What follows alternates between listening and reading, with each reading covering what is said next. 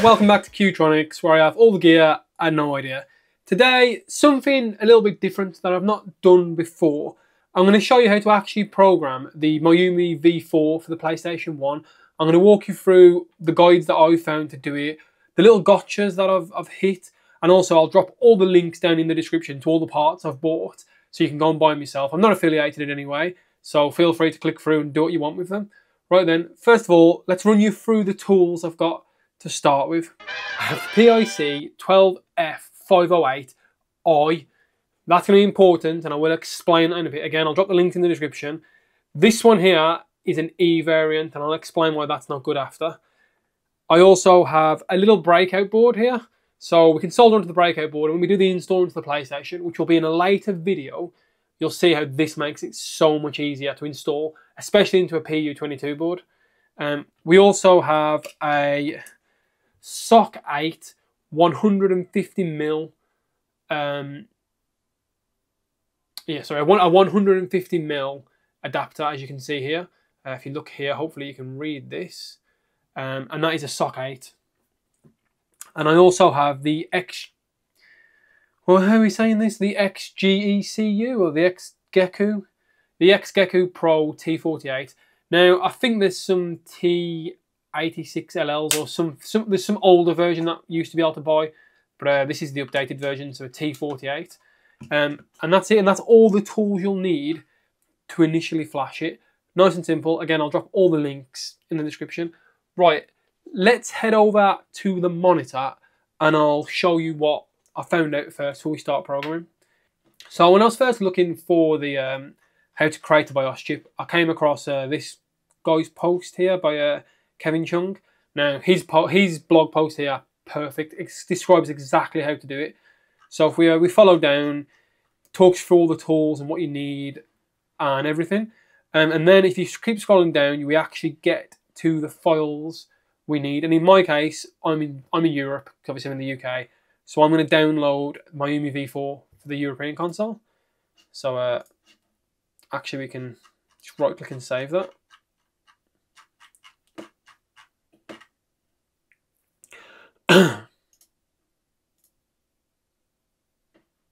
So yeah, saves nice and easy as a Mayumi Mod 4. I'll just drop that into downloads folder for now.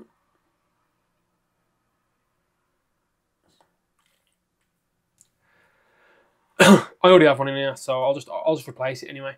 So there you go. That's all the X files we need. That's everything we need from this thing. If you want to go and read through his blog post, though, he does go on to explain how he ended up making an Adreno mod chip, which is pretty cool. So I would definitely go and have a look at this post. I'll link it down in the description.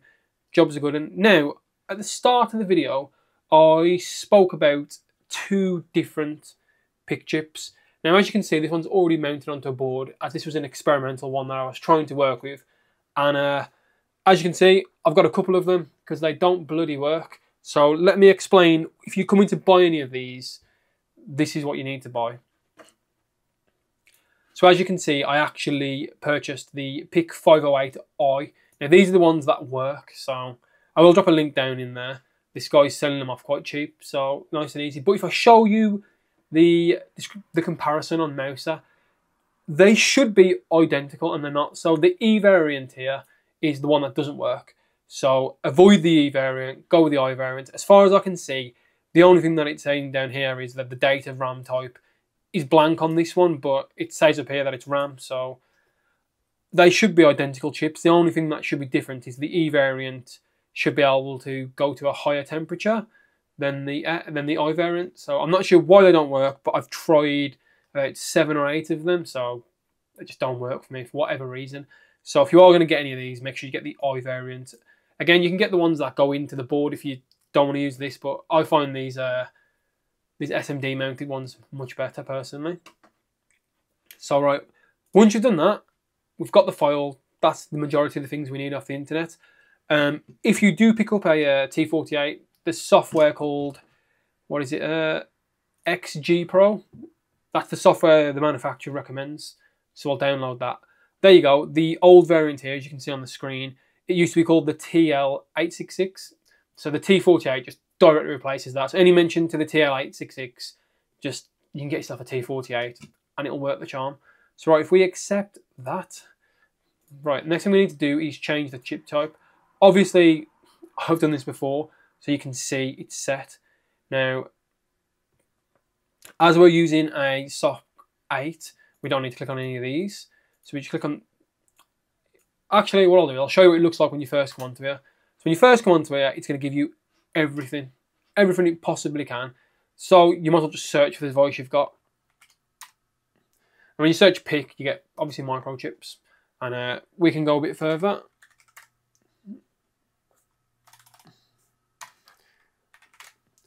And you can see only microchip makes them. So we click the first one. Jobs are good. And if we click select, there we go. That's it. The chip is set now. And if you go over to device info, you'll see how they want it set up with pin 1 in the top left. So let's get our SOC point. So we get our SOC, bang it into pin 1, which is at the top here. Snap that in place, and that's good. And then we can drop our chip onto this. So if I zoom in ever so slightly for a bit more. Now, if you've not messed with SMD, if you've not messed with chips before, there's a little circle on it here, and that indicates pin 1. Hopefully you can see that on there. So if we drop pin 1 in the pin 1 section. Now, as I said at the start of the video, this is a 150mm. You can get 200mm ones, and if you get 200mm, it'll be too big. So make sure you get a 150. If you buy a set with a T48 though, they come with these as standard, I believe. So you'll probably be fine. Right then, and then we can just plug in the device into the computer. And as you can see, we have power. And as you see on the screen there, it now says the program's connected. Perfect. So the first thing we want to do is make sure the chip is blank. So if we, top left corner up here, there's a blank. If we click blank and click blank, it'll tell us if the chip's blank or not.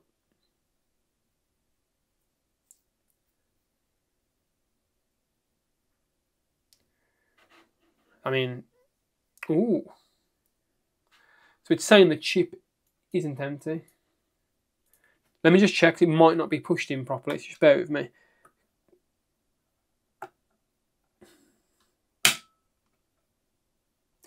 You want to check all the pins are aligned as well. Sometimes they don't just sit nice. Right, let's try that again.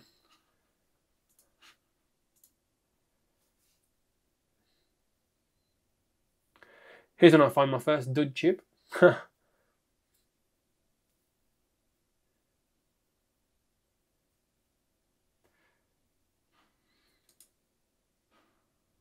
Classic case of the demo.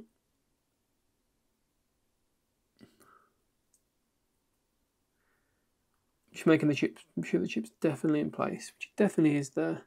Pin 1's at the top. Let's try that again.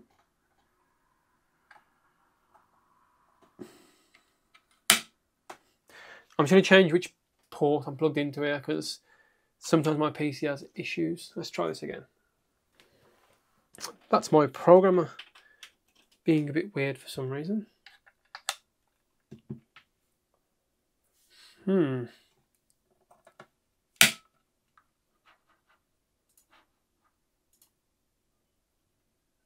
Oh, there we go. For whatever reason, my USB was being weird. Right.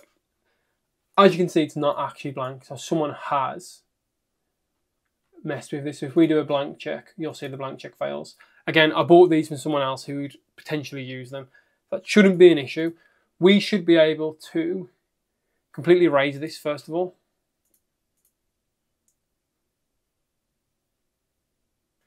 And now just to confirm, if we check, make sure there's a blank now, this should come back as a blank. Perfect, we're getting a blank. So if we read this now, all this information down the left-hand side there will just disappear and it should all be blanked off. Great. Now, as these are PIC 508Fs, they're reflashable. The guide does say you can use C variants, which are one-time only flash. So if you test the C variant and it's already got something on it, the chip's dead. Right, now we've done that, we can load our X file. As you can see, I've already got them downloaded prior here. So if we open the X file and load it up, it gives you this out of address memory purely because it's a hex file and not a solution file. So you can ignore that. And as you can see on this left hand side now, the top it'll say Mayumi. If you scroll halfway down, in my case we're European, so you will see SCEE. I think SCUS is the US and SCEJ is the Japanese one. Again, we're on a European console, so that's good. Now here's the thing lots of the guides fail to tell you, and it took me a while to figure this out. If we go over to config, there are these 3 boxes here which should normally be ticked, and they don't get ticked as standard on the XG Pro because of that out of address memory where I told you it's not a solution file. It doesn't tick them. So we actually want to have the MCLRE ticked and the WDTE ticked. If we tick the copy protection, which is /CP, when we try and verify the chip, it won't verify, so we can turn that one off. So as long as we have these 2 turned on, we are ready to flash. So now we can go to Program and Program. And it's verified it, it's all working fine, perfect. Now what I like to do now is reload the X file and turn that config on and do a verify just to make sure it all comes back as normal. And there we go, it's completely fine there.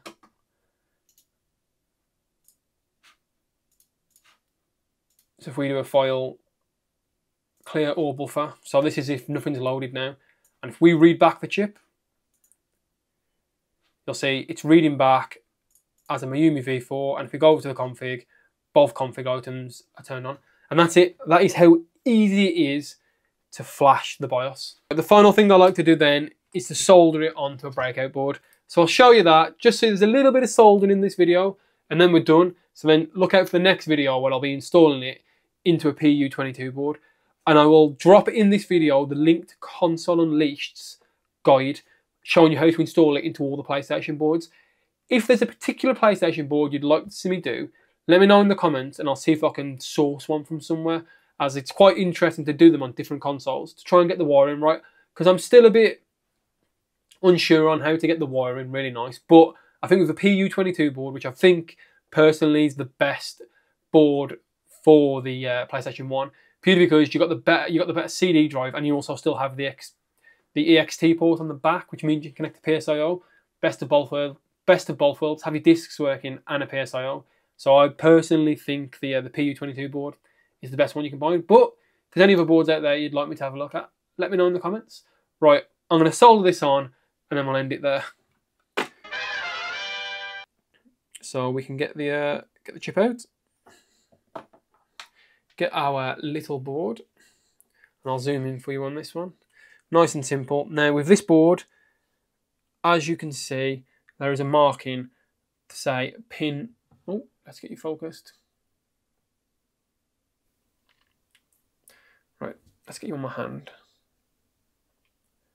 As you can see, there's a marking here to say pin 1's here. You might be folding thinking that pin 4 is here, but no, this is pin 1. You can see the track going up there. So right, let's get it soldered on. It's making sure the dot goes on pin 1. This should be nice and simple soldering, nothing major here. Right, let's get my soldering iron on. Obviously I would normally get the scope out, but as you can see there's only 8 points, and I don't feel there's any need really to get the scope out for you. It's very simple to solder onto. I'm going to put a little bit of flux down, just because, why not?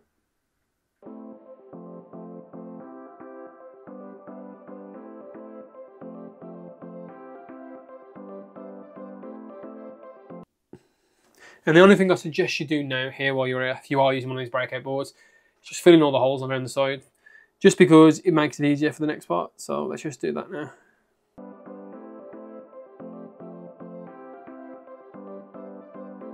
Give it a visual inspection, make sure all the legs are actually soldered on.